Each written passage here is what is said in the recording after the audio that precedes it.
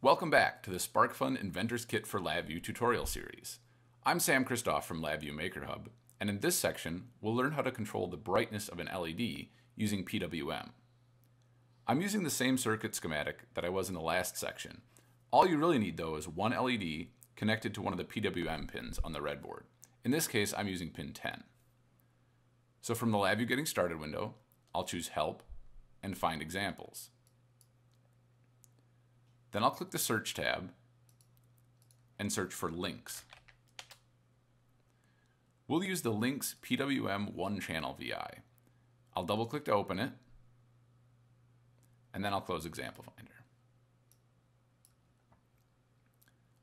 We're still using COM3, so I'll select that for my serial port, and I'll change the PWM channel to 10. Now I'll click the Run button to run the VI. By default, the duty cycle is set to 0.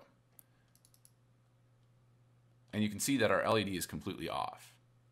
I'll set the value to 1, and you can see the LED now appears to be fully on.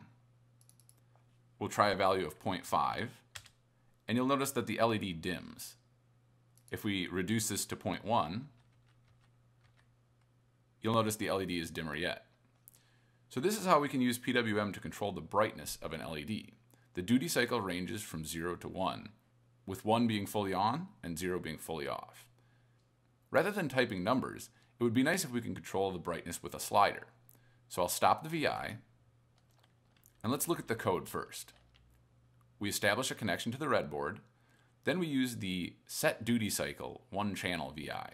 So this sets the PWM duty cycle, and we pass it a double between 0 and 1. Then we close the connection to the links device and handle any errors. So we can just replace this double control with a different type. I'll return to the front panel, right-click on the numeric control, and choose Replace, Numeric, and I'll choose a vertical point slide. I'll reposition that. And by default, the value ranges from 0 to 10, but we only want 0 to 1. So I'll double click the 10 and change it to 1. And you'll see my values scale accordingly. Now I'll click the Run button.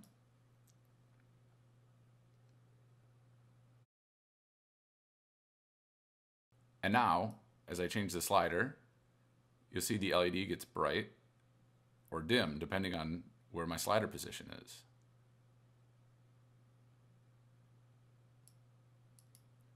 That gives you a basic overview of how you can control LED brightness using PWM. In the next section, we'll talk about RGB or red, green, blue LEDs. Until then, think about how you could modify this code to automatically cycle between brightnesses. Make sure to check out LabViewMakerHub.com for more tutorials and projects, and ask any questions you have on the MakerHub forums at LabViewMakerHub.com/forums.